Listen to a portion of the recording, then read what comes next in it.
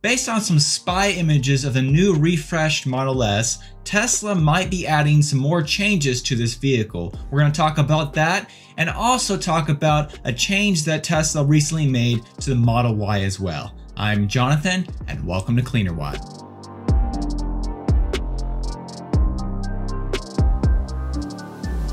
In late January, Tesla revealed the details and pictures of the newly refreshed Model S. With this refresh came a wide-body exterior tweak, plus a complete interior refresh. Tesla also surprisingly replaced the Performance Model S with a Plaid version, and they renamed the longer-range version unveiled earlier the Plaid Plus. I did a whole video talking about the differences between the old Model S and the new Model S, and I'll make sure that's linked in the description below if you're curious to know about all the changes. However, with the new spy shots of the Model S refresh out in the wild, Tesla appears to have a few more surprises up their sleeve. Nick George recently posted on Twitter that he saw a Model S Plaid test mule out in the wild in Carmel, California. He mentioned that it had the new interior, but not the yoke steering wheel. He also mentioned that the new wide-body stance was pretty noticeable. Now, when Tesla revealed the refreshed Model S, it of course had a yoke steering wheel and all the pictures that Tesla shared on their website. But a lot of people have talked about the fact that Tesla may introduce a regular steering wheel, and in fact there was a picture of a Model S with a regular steering wheel hidden in the code of Tesla's website. Several years ago, Electrek put out an article with some leaked photos of the new supposed Model S interior. And as you can see, the picture that Electrek put out, the steering wheel looks a lot like what is being seen in these test mules.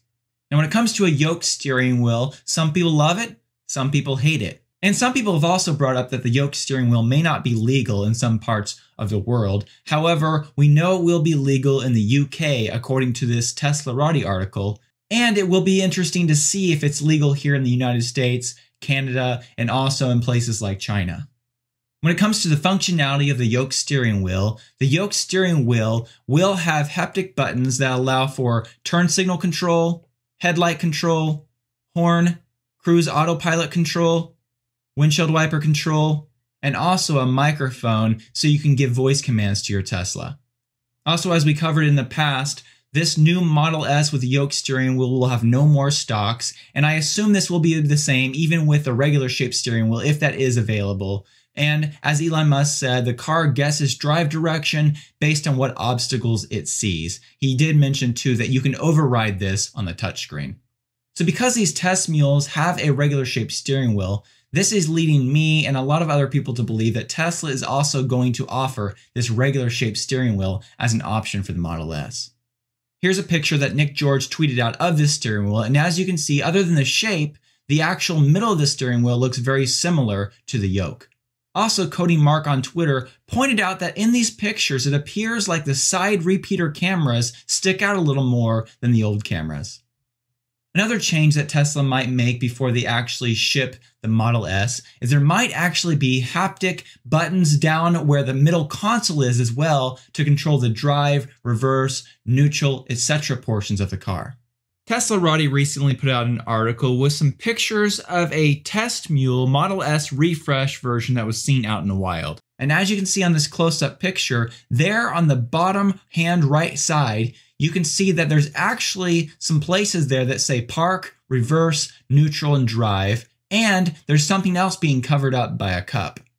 Based on Tesla's pictures of the refreshed Model S interior, and specifically the center console, right at the very bottom of the wireless phone charging docking station there in the center console, you'll notice where I've highlighted there in red, there is a potential spot there where Tesla could add haptic buttons to control the drive, reverse, neutral, etc., some functions like that without having to use the touchscreen. Adding controls to this part of the vehicle could make a lot of sense, and it could be a good backup for the on-screen controls of drive modes. Now, as far as I know, no customer has taken delivery of a new refresh Model S yet, and it still seems like it might be a couple weeks before that happens. However, if you order a Model S right now, it really won't take that long to get the new refresh Model S. For the long-range version, Tesla is estimating delivery around 5 to 11 weeks. For the Plaid version, Tesla is estimating a shorter delivery time of between 3 and 8 weeks. And for the Plaid Plus, Tesla is still giving a vague late 2021 delivery timeline.